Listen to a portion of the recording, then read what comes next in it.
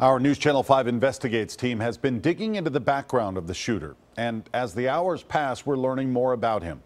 Again, authorities have identified him as 24-year-old Muhammad Youssef Abdulaziz. We're told that he is a naturalized citizen out of Kuwait, but information on the family's Facebook pages suggests they are Palestinians. Abdulaziz graduated from UT Chattanooga in 2012 with a degree in electrical engineering. But back in April, he was arrested by Chattanooga Housing Authority officers on DUI charges.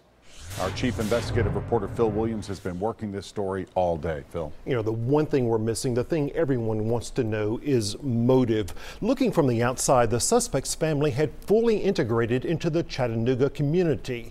This is a family photo that was posted on Facebook just 2 months ago. The suspect's father appears to be an employee of the city of Chattanooga, and Facebook indicates that the father graduated from Texas A&M University. His mother, according to her Facebook page, studied psychology at Beirut Arab University. Again, we don't know anything about motive, but what we can tell you is this. A Twitter account that appears to be associated with ISIS posted a tweet earlier today that referenced Chattanooga. It said, quote, "Oh, American dogs, soon you will see wonders."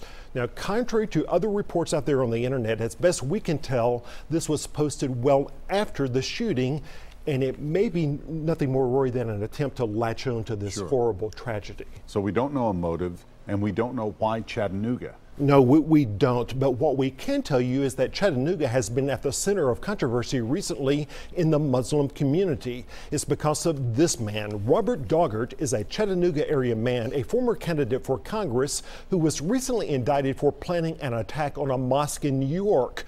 Daugert's case has recently drawn criticism from the mainstream Muslim community because the Department of Justice did not treat it as an act of terror. But again, we don't know if that was part of the motivation or what right now. But it's certainly a curious twist. Absolutely. And I know you and the Investigates team will continue to follow this. Absolutely. Phil, thanks.